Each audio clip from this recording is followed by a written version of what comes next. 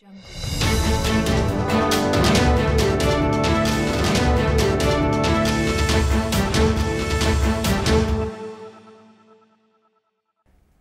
Honorable Prime Minister has given us a vision for a $5 trillion economy by 2024-25. This is rupees 375 lakh crores in nominal GDP terms.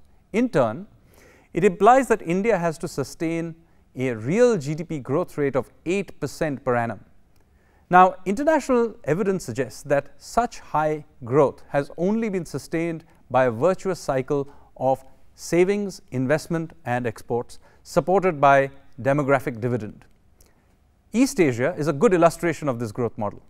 However, it should be noted that this approach significantly deviates from conventional textbook economics based on equilibriums. First, note that high investment is driven by availability of cheap capital, that in turn is driven by high savings rates, although foreign investment also plays a part in this. In conventional economics, savings rates are influenced by real interest rates.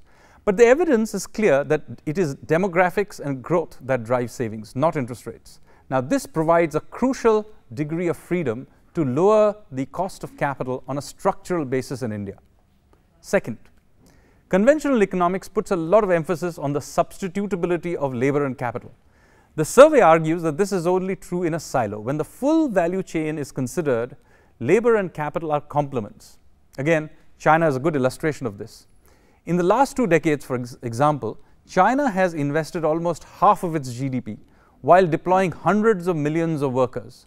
So, the survey argues that we should worry less about whether or not an investment is labor or capital intensive and focus on whether or not the investment is efficient and whether it's adding to our international competitiveness. Third, exports are a key component of this strategy because high savings rates preclude domestic consumption as a driver of final demand. Hence, India will have to focus on export competitiveness if it wishes to opt for the investment-driven model.